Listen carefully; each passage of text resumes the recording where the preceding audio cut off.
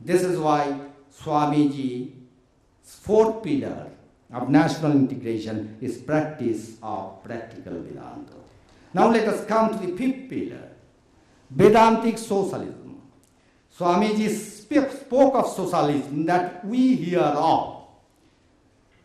But Swamiji is very, very clear and categorical.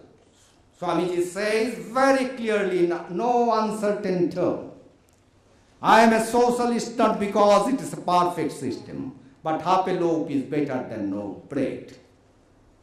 Which is why Swamiji told the missionaries in the West that each small boy or a girl in the East is a missionary, is a philosopher by himself or herself. We don't require missionaries. If you really love India, send a few fleet of sheep full of wheat and rice because they are hungry right at this moment. This is why socialism. But then socialism is not a perfect system, Swamiji says. So what is the perfect system? Swamiji spoke of a socialism. That socialism is called Vedantic socialism. Again coming to the same aspect that you and me are same. If you think of in personal terms, I belong to Vivekananda as much as you do. If we think of impersonal terms, I am Brahman, the Supreme Being, you also are as much that. This is why there is socialism, there is absolutely no gap, no difference between man and man, woman and woman. And that is what Swamiji spoke of, and Swamiji gives a lot of importance to what you call Vedantic socialism. And then again, what do we find? As Dr. Basu said, faith. He raised a very pertinent question, that this is all about those who believe in the existence of Brahman or God or Allah or Bhagwan or Ishwar. But what about those past millions who do not believe in God? Is the question. Now the point is, Swamiji is very clear on that point as well. Swamiji says, faith, faith in God, faith, faith, faith in yourself. So, you have 3 times faith in yourself, and you are God yourself. You can call this as something else. You can substitute this term with another term. But you are what you are. This is why self-confidence. Swamiji says there is only one word in Sanskrit which cannot be translated into English, and that's Shraddha. Faith. Faith in ourselves. Swami Dibbanandaji was speaking about Nachiketa, an embodiment of faith. And that's what is necessary. If we have these 6 factors, if we cultivate these 6 factors, we are near Vivekananda as much as Vivekananda is near us. To repeat, before I wrap up, I again recapitulate, chew the cud. Number 1 is, boys, I'm sure you will remember these points. If we want to attain national integration and promote nationalism in the line Swamiji thought of, to my humble understanding, it is number 1, divinity of soul. Number 2, unity of Godhead. Number 3, harmony of religion. Number 4, practical Vedanta. Number 5, Vedantic socialism. Number 6, faith, faith, faith in yourself, and faith, faith in God. A wonderful faith, conviction. Conviction. You have come, all these boys have come here, the Culture Institute. Many of you very frequently come. Many of you come whenever there is a youth convention, devotees convention. So somebody spreads a rumor. You have great respect. You have great respect for Swamiji. You have great respect for Sri Ramakrishna. You have great respect for this Institute of Culture. Somebody spreads a rumor that today in the lunch menu there will be beef. Would you come? You won't. There will be very, very scanty attendance. I am sure about it. The people who are known as Hindus left East Bengal, leaving everything, only for one thing. That they will not be allowed to live and practice their own faith as they were doing so long. This is conviction. Conviction is certain thing for which I live, I die. And this is faith proper. All these 6 elements constitute the bedrock of the concept of Swamiji's national integration. Swamiji's national integration doesn't speak alone of the geographical identity, alone speak of the geographical identification, speak of this integration despite the fact that Swamiji didn't ignore the pluralistic aspect of the society in our country and elsewhere. With these few words, I must thank all of you, especially my brother Swami Supurnanandaji Maharaj, who have given me this excellent opportunity to be here this afternoon. And I thank especially the audience who have put up with me for such a long time without any protest. Thank you so much. With this, we come to the end of the 4th session. There is a slight change in the subsequent program. Instead of having a tea break now and then going in for the valedictory session, we'll continue with the short valedictory session and then we'll have tea and leave this place. The concluding address will be presented by Professor Sabyasachi Bhattacharya. Professor Bhattacharya, please remain seated. We'll finish off with a short valedictory session and then we'll have the tea break. Professor Bhattacharya is the ex-Vice Chancellor of Vishwabharati University, Shantiniketan, and he is the Chairman of the Indian Council of Historical Research, New Delhi. On to Professor Bhattacharya for the concluding remarks. Should I wait until these people settle down? Those who wish to leave may do so. Yes, thank you very much. Revered eminences and members of the Ramakrishna Order present here and friends. I have been given the task of saying a few words in 10 minutes about the theme of the conference.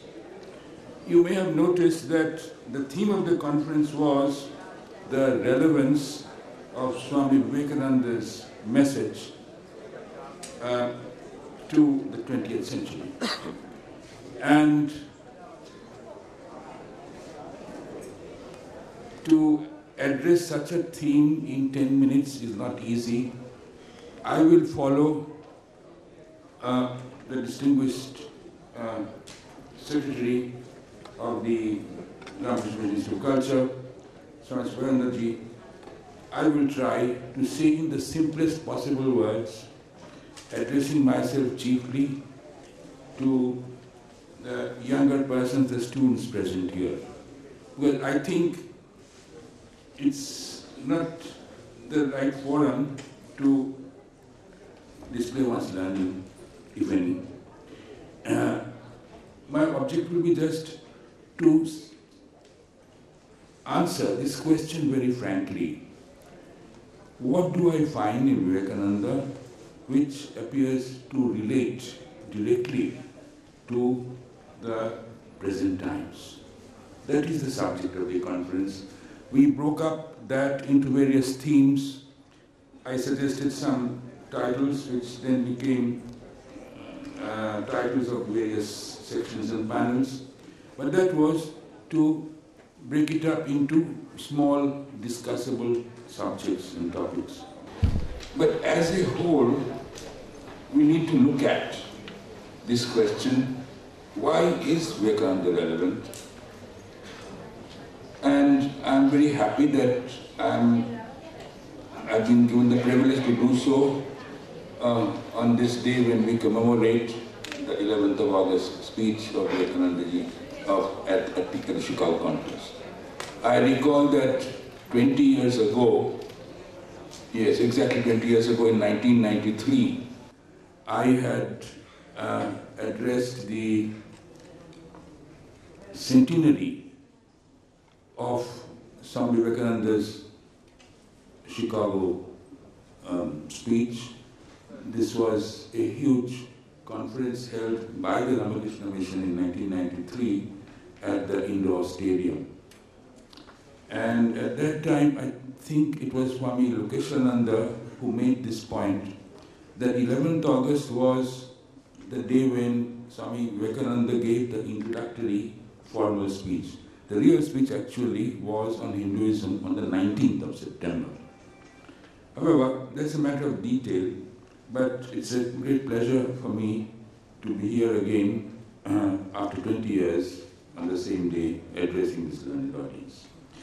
Now, what exactly is the reason why I stand before you to answer for myself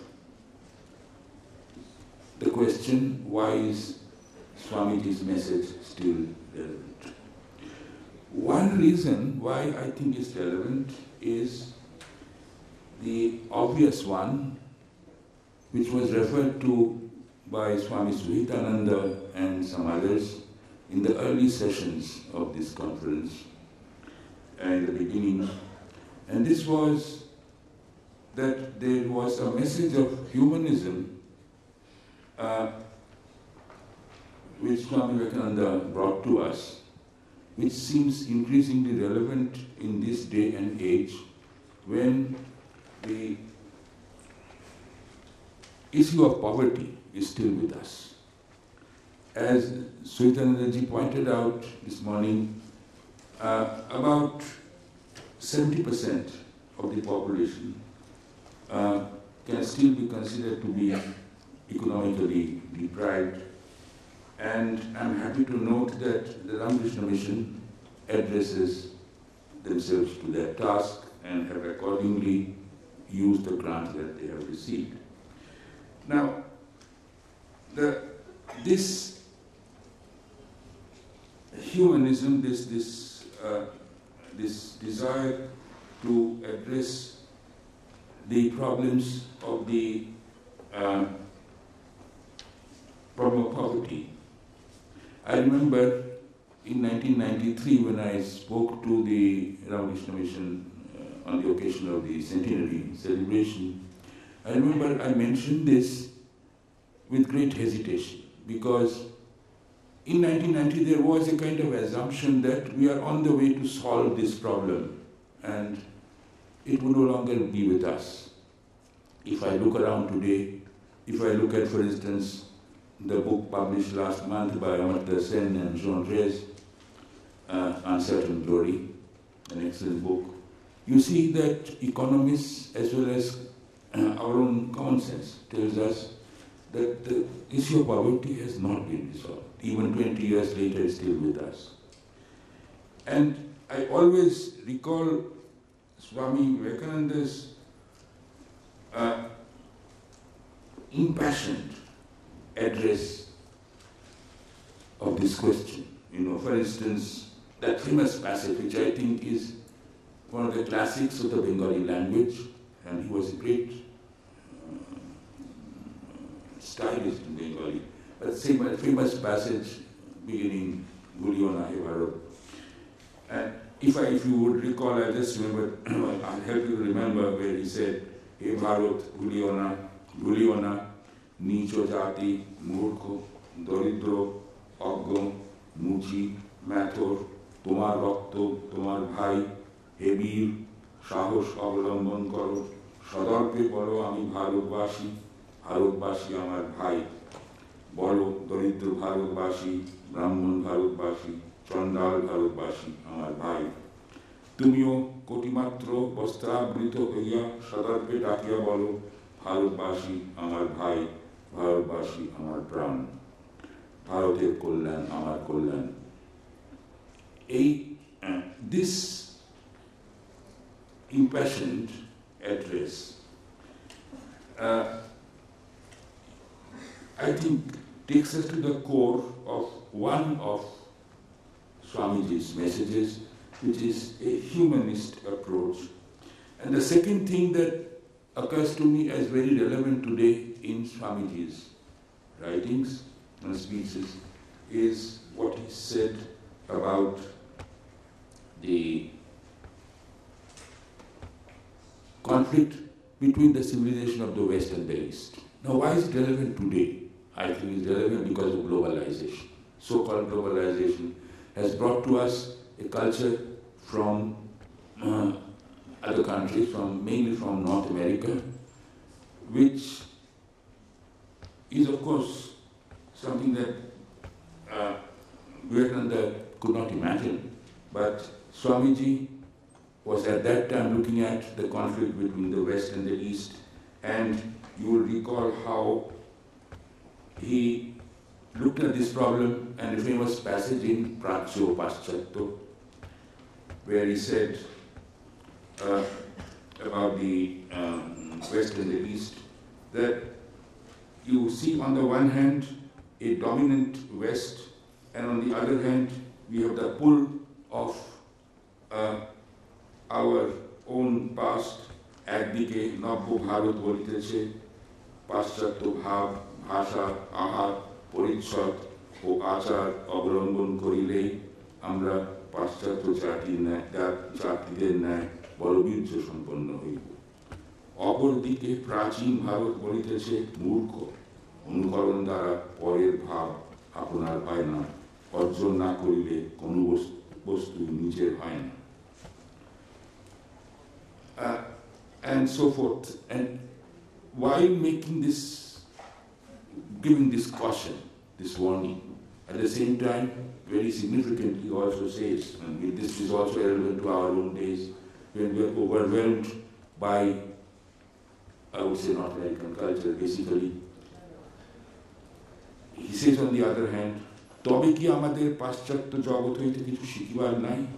আমাদের কি চেষ্টা যত্ন করিবার কোনো প্রয়োজন নাই? আমরা কি সম্পূর্ণ? আমাদের সমাজ কি সর্বতোভাবে নিশ্চিত? শিখিবার অনেক আছে, যত্ন আমরণ করিতে হইবে, যত্নই মানব জীবনের উদ্দেশ্য। শ্রীরামকৃষ্ণ বলিতেন, যতদিন বাঁচি ততদিন শিখি, ইত্যাদি। So, first, as I said, this humanist approach. The second, I would say, is his message to us that do not be overwhelmed by an alien culture, and at the same time learn what you must. And the third thing that I felt continually relevant, because I taught in North India, in Delhi, for 35 years, and casteism is a very strong social force there. You don't feel it so much in West Bengal, believe me, but this casteism was castigated by Swami Vivekananda so often in such strong terms that it's amazing that today those who lead the scheduled castes and other backward castes do not seem to remember him at all. They, of course, cite B.R. Ambedkar, who was a great leader and intellectual, but Swamiji also was outstanding in his forthright condemnation of caste. There's a third thing that I think is relevant to us.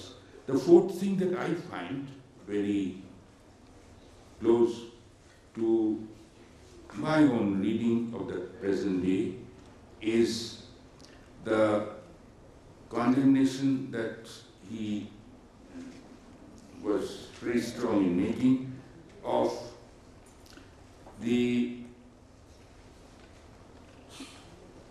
inability of the middle classes to relate themselves to the problems of the nation. We have just talked about that, national integration, and I need not go any further than what has already been said by the earlier speakers who preceded me.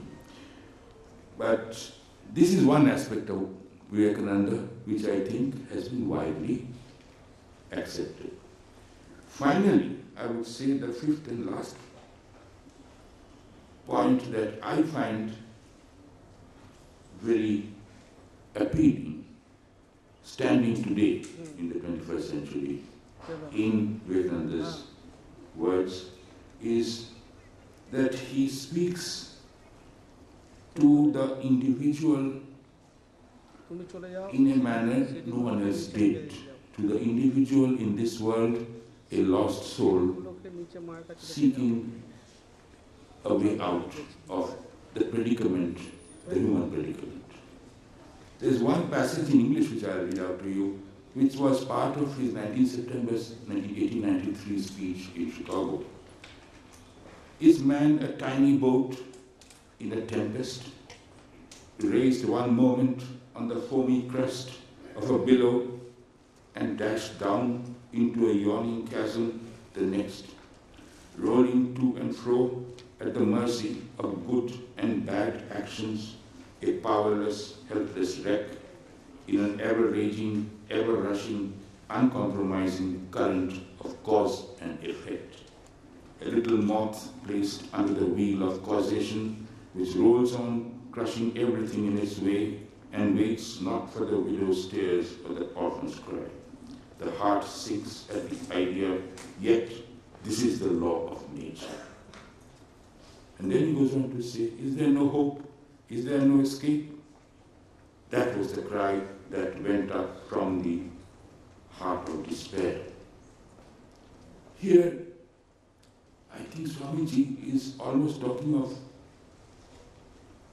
his own self, the anguish, the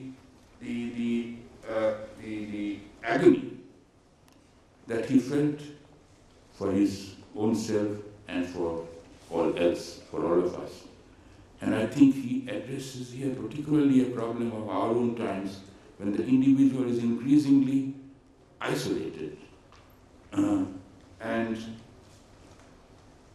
Swamiji speaks to us from his heart and talks about how man will try to find his way out of this predicament.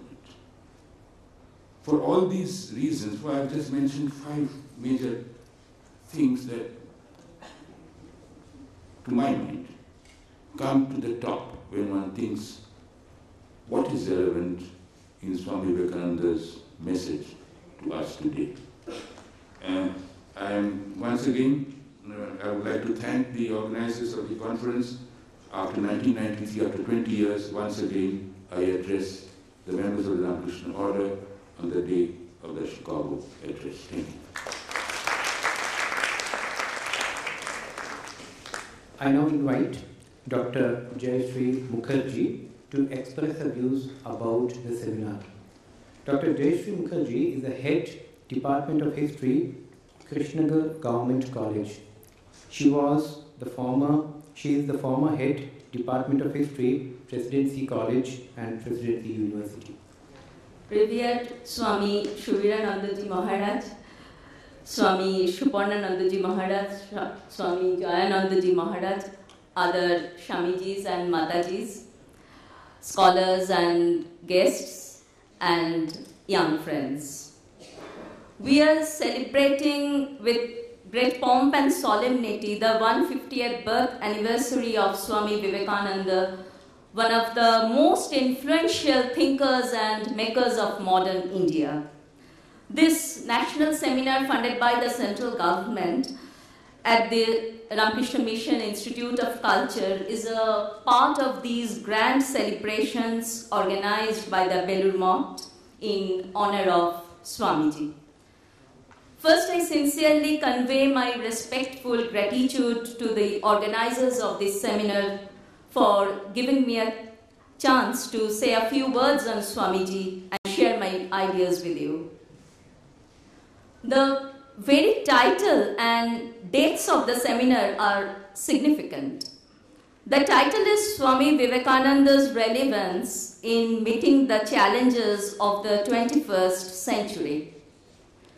The date 11 September is indeed a red-letter day in the life of Swami Vivekananda, in the history of the Ramakrishna Vivekananda movement, and also in the history of our freedom struggle. It was the day when Swamiji in 1893 at the World Parliament of Religions, Chicago, addressed the audience as Sisters and Brothers of America and delivered his first speech. He raised high the flag of Vedanta and the flag of India. Contemporary newspapers and reports show that he was the chief crowd puller. The Chicago success forced him to stay for more than 3 years in the West, spreading the message of Vedanta as explained by his guru Sri Ramakrishna.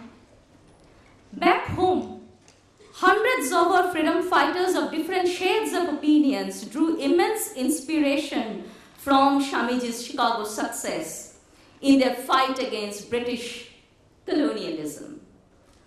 This inspiration indeed continues, but ironically, to the men of the 21st century, 11th September has also become a nightmare after the ghastly terrorist attacks in the USA in 2001. Men are searching for love and peace, unity and compassion in a world honeycombed by political, economic, religious and ethnic challenges. Swamiji's message of love and harmony, unity and peace, integration and assimilation have become thus much more meaningful and relevant today than it was 100 or 125 or 150 years back. Born and brought up in a cultured family of North Calcutta and transformed into Swami Vivekananda by the magnetic inspiration of Sri Ramakrishna, Narendranath Datta had a multifaceted personality. He was a saint, seer, scholar, reformer, patriot, philosopher, athlete, musician, all rolled into one. He was a humanist and also an individualist, a nationalist, and also an internationalist. Though a self-sacrificing monk with a firm belief in religion and morality, Vivekananda was never blind to the material aspects of human life, that is, education, economy, politics, physical development, cultural attainment, so on and so forth. He knew India was beset with grave problems like poverty, illiteracy, ill health, malnutrition, caste system, superstitions, and so on. He knew it very well that there was not only the problem of colonial oppression, there was also the problem of oppression from within the Indian society, oppression of the rich and the strong over the poor and the weak. To resolve these problems, he pleaded for education and health, peace and harmony, material progress, and spiritual growth. With the passage of time, new problems have been added. Though the world has become a global village with high-tech facilities and super-fast transportation, though the world has witnessed tremendous development in physical and biological sciences, new challenges have nullified much of this advancement. The 21st century world is reeling under the pressure of globalization, privatization, terrorism, fundamentalism, apartheid problems, maldistribution of wealth, naked consumerism, ruthless corruption, etc. Added to these are the problems of broken home, child exploitation, sexual harassment, and most importantly, physical and mental loneliness. To combat all these challenges, Swamiji's messages are the panacea if they are properly studied, understood, and applied. We have been listening during these 2 days to many lectures. Many of these lectures have been very illuminative and fascinating. Yesterday it started with the chanting of Vedic hymns. The Secretary Maharaj Swami Suparnanandaji felicitated the speakers of the inaugural session and extended a hearty welcome to dignitaries and delegates. Many of them have taken the trouble to come from far-off places to attend this seminar. As the convener of this cultural subcommittee, Swami Balabhadrananda talked about the importance of this seminar, and in the keynote address, Swami Shuhitanandaji Maharaj, the General Secretary of the Ramakrishna Math and Ramakrishna Mission, emphasized how Swamiji's words and ideas can be used to solve the multidimensional problems of the 21st century. Taking cue from Swamiji's man-making ideal, the Ramakrishna Mission is striving to propagate value-based education among our people, particularly among the children, the youths, and women. The vote of thanks in the inaugural session was extended by Professor A.K. Sharma. The second day, that is today, the 11th September, this seminar had 4 academic sessions on broad themes closely related to Swamiji's ideas. The themes were well delineated, highlighting the quintessence of the message of the Ramakrishna Vivekananda movement. Taking cue from his master, Vivekananda spread to the world the eternal values of the Vedanta, the Sanatan Dharma. Taking great pains, initially without support and money, Vivekananda propagated these lofty ideals of Vedanta in the West in a bid to earn money for his very poor countrymen. He cherished the dream that dialogues and discussions among the leaders of different religions could resolve many of our modern day problems. Swamiji endeavored to bring Vedanta to our practical life and put stress on the synthesis of yogas, Jnana, Karma, Bhakti, and Raja Yoga. His ideas of yoga found warm response in the West during his lifetime, and this appreciation has increased many times in other parts of the world as the days have rolled on. Thematically, no discussion on Vivekananda can be complete without his concept of national integration. He was the man who literally traveled throughout India, saw hills and rivers, flora and fauna, and personally experienced the joys and sufferings of the people of our country. He met the princes and fakirs, rich and poor, educated and illiterate, conservatives and progressives, men and women. He developed in his mind the concept of national unity and in unambiguous terms spread this message that the poor, the ignorant, the lower classes are all our brothers and sisters. He also pointed out that our teeming millions as well as the women should be given proper education. They should be given back their lost personality, lost individuality. And after getting education, these common people and the women would themselves decide their own future. In the valedictory session, the concluding address was delivered by Professor Sabasati Bhattacharya, an eminent historian and former Vice Chancellor, Vishwabharati University and Chairman ICJ. Not only the seminar thematically has been well worked out, it has also been the entire seminar has also been very well managed and organized. And indeed, it is a very happy experience to have a seminar like this in a beautiful building at Ramakrishna Mission Institute of Culture. We may conclude with the words of our hero: expansion is life, contraction is death. Strength is life, weakness is death. 150 years after his birth, we should sincerely take resolution that we should try to translate some of his ideas into practice as much as possible. We should take our inspiration from his firmness and boldness, from his dedication and feeling for others. Arise, awake, and stop not till the goal is reached, may be our motto. Namaskar. Now, Revered Swami Suparananji Maharaj will give and express his views.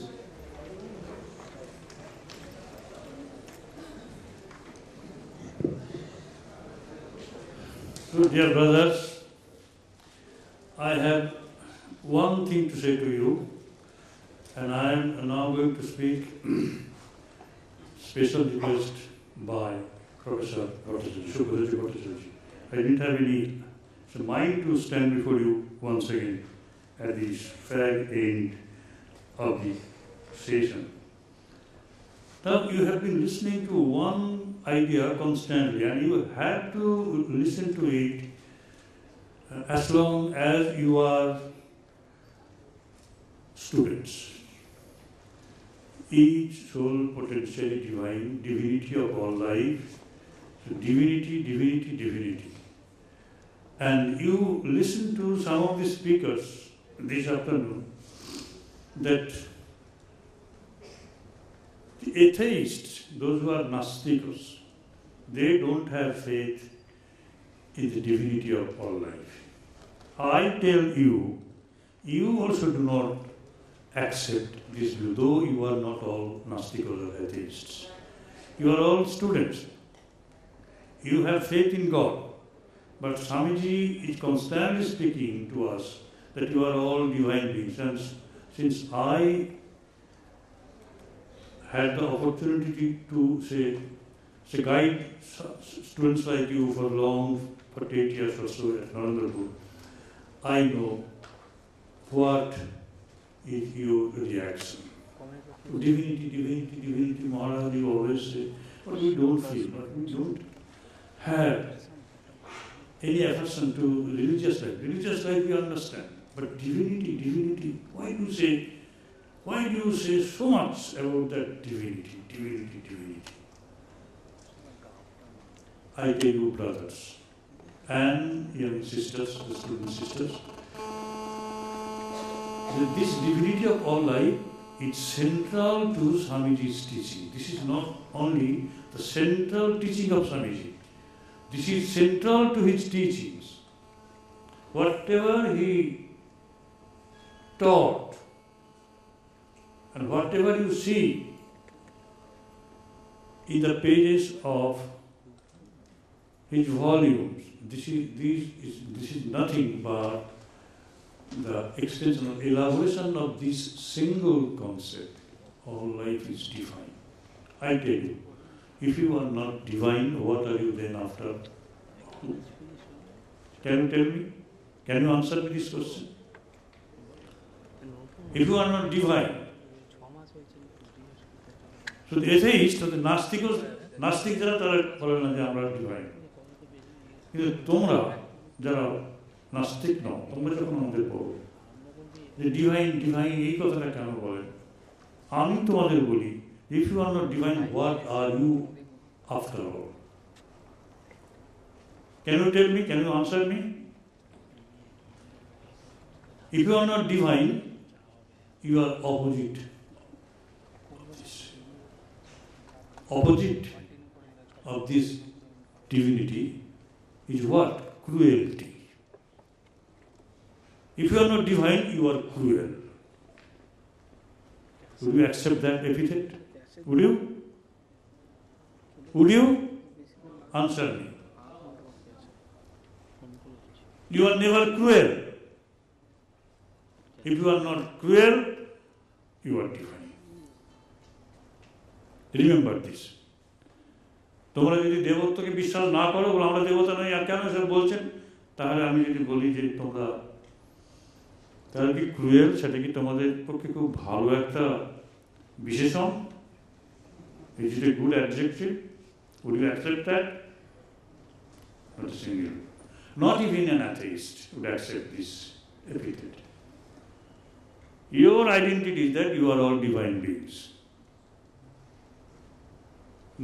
Never swap, never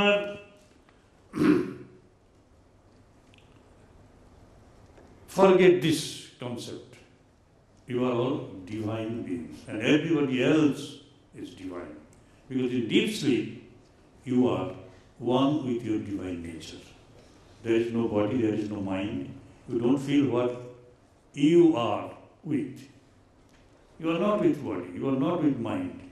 You cannot remember anything when you sleep well. In sleep you are not dead. You are one with your divine nature. Everybody else is like that. And that's why divinity is our master. Divinity is our nature. আমরা ঘুমোতে যাই, ঘুমাই বলে ডিভিনিটির সঙ্গে আমাদের divine নেচারের সঙ্গে এক থাকি বলে আমরা পাগল হইনি, ঘুমোতে না পারলে পাগল হয়ে যেত। কারণ we have to be with our divine nature, our nature, for some hours. Otherwise, we would have developed insanity. That is it. Remember it.